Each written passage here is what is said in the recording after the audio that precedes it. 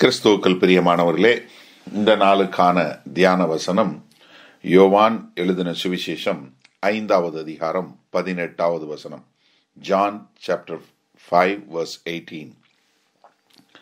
அவர் ஓய்வு நாள் கட்டளையை மீறினதும் அல்லாமல் தேவனை தம்முடைய சொந்த பிதா என்று சொல்லி தம்மை தேவனுக்கு சமமாக்கினபடியினாலே யூதர்கள் அவரை கொலை செய்யும்படி அதிகமாய் வகை தேடினார்கள்.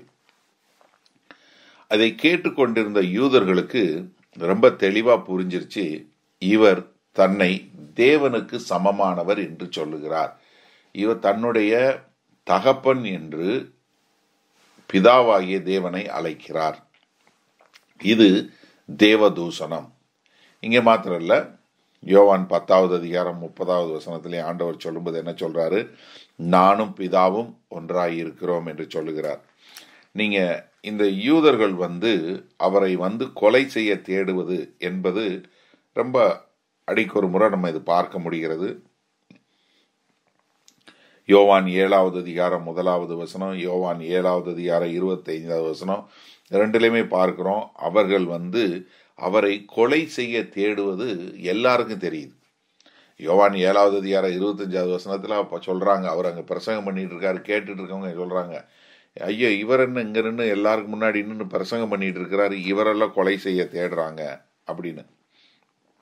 இப்ப அவங்களுக்கு என்ன வந்துருச்சுன்னா, ஆண்டவர் தேவதூஷணம் சொல்றாரு அப்படின்னு சொல்லக்கூடியதாக ரெண்டு காரியம் நம்ம பார்க்க முடியும். லேவியராகமம் 24வது அதிகாரம் 11லிருந்து 14 வரை உள்ள வசனங்கள்ல பார்த்தீங்கன்னா, அங்கு ஒரு மனிதன் தேவதூஷணம் சொல்றத பார்க்க முடிகிறது. அதற்கு ஆண்டவர் மோசே கிட்ட என்ன சொல்றாரு? நீ அவனை கொண்டு பாளையத்துக்கு வெளியே கொண்டு யாரெல்லாம் அதுக்கு சாட்சியா இருந்தாங்களோ அவன்லாம் எல்லாரும் அவன் மேல தலையில கையை வச்சுட்டு அதற்கு பின்பாக அவன் மேல கல்லெறிஞ்சு கொன்னுறணும் அப்படின்னு சொல்லக்கூடியது. அதே போல என்னாகமம் 15வது அதிகாரம் 35வது வசனத்துல பாத்தீங்கன்னா, ஏன்னா 31லிருந்து 36 வரை உள்ள வசனங்கள்ல பாத்தீங்கன்னா, அங்க ஒருத்தர் ஓய்வு நாள்ல போய் விறகு எடுத்துட்டு வர்றதை பார்க்க முடிகிறது. அப்ப அவங்க என்ன சொல்றாங்க? மோசே சொல்லும்போது, நீ அந்த ஓய்வு நாள்ல வேலை செய்தவனை பாளையத்துக்கு வெளியே கொண்டு போய் வச்சு அவன் மேல கல்லெறிஞ்சு அவனை கொன்னு விடுங்கன்னு சொல்லி. அப்ப என்னன்னா, ஒரு நியாயப்பிரமாண கட்டளைகளுக்கு மீறினவர்களை அவர்கள் கொலை செய்ய வேண்டும் என்பது அவர்களுடைய நியாயப்பிரமாணத்துல குறிப்பிடப்பட்டிருக்கு. நல்ல கவனிங்க. ஒருவன் தேவதூஷணம் சொல்லி ஒருவன் ஓய்வு நாளை அனுசரிக்காம இருந்தா அவனை கல்லறிந்து கொள்ள வேண்டும் என்று வேதவசனம் தெளிவாய் சொல்லுகிறது. ஆனா இங்க ஆண்டவராகிய இயேசு கிறிஸ்து தேவதூஷணம் செய்யல. என்ன பண்ணாரு? ஒரு பெரிய விடுதலையை கொண்டு விடுத்திருக்கிறார்.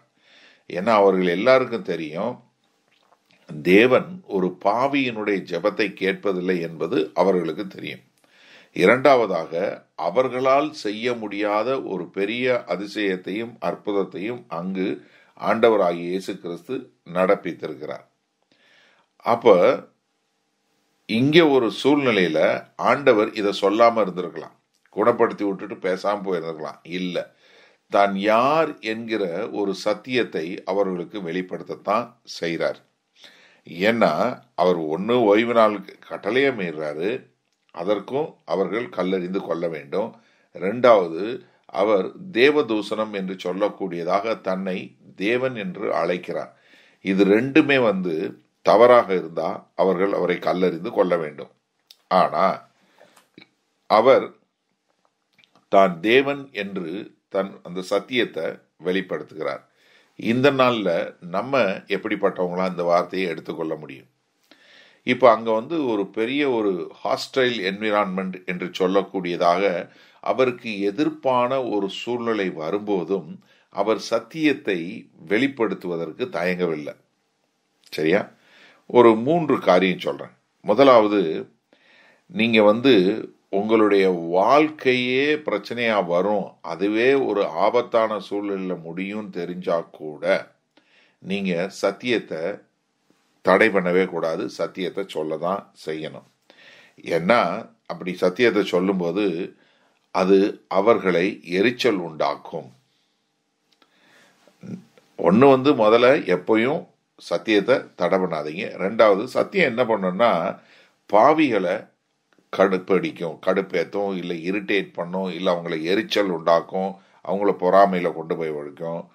மூணாவது, இது இந்த நடிக்கிறாங்க பாருங்க, ஒரு நீதிமானா ஒரு பக்திமானா நடிக்கிறவர்கள், அவங்களையும் ரொம்ப எரிச்சல் பண்ணும். அந்த எரிச்சல்ல அவங்க உங்களை குறித்து தவறாக சொல்ல முடியும், காரியங்களை இது பண்ண முடியும். ஆனால் நம்ம எப்பொழுதும் அன்பின் மூலமாய் நாம் அவர்களுக்கு சத்தியத்தை அறிவிக்க அழைக்கப்பட்டிருக்கிறோம்.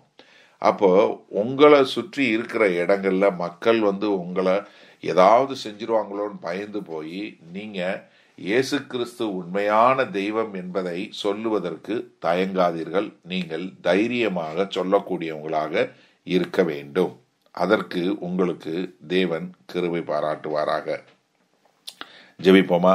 நல்ல ஆண்டவரே, இந்த செய்தியை கேட்டுக்கொண்டிருக்கிற ஒவ்வொருவரும் ஆண்டவராகிய இயேசு கிறிஸ்து மெய்யான தெய்வம் என்பதை ஒரு காலம் ஆண்டவரே அவர்கள் தடை இல்லாது தங்கு தடையின்றி தேவ ஞானத்தோடு தேவ அன்போடு எல்லாருக்கும் அறிவிக்கிறவர்களாய் தேவ கிருபை அவர்களுக்கு உண்டாகட்டும் ஆண்டவரே.